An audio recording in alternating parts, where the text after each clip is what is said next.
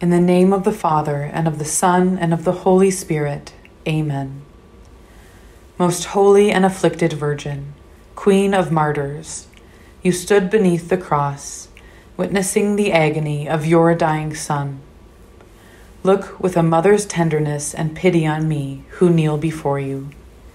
I venerate your sorrows, and I place my requests with filial confidence in the sanctuary of your wounded heart. Present them, I beseech you, on my behalf to Jesus Christ, through the merits of his own most sacred passion and death, together with your sufferings at the foot of the cross. Through the united efficacy of both, obtain the granting of my petition. To whom shall I have recourse in my wants and miseries, if not to you, Mother of Mercy?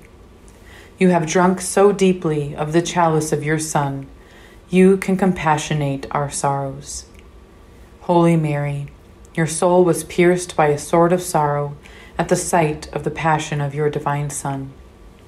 Intercede for me and obtain for me from Jesus an end to abortion, abuse, and assisted suicide, if it be for his honor and glory and for my good. Amen.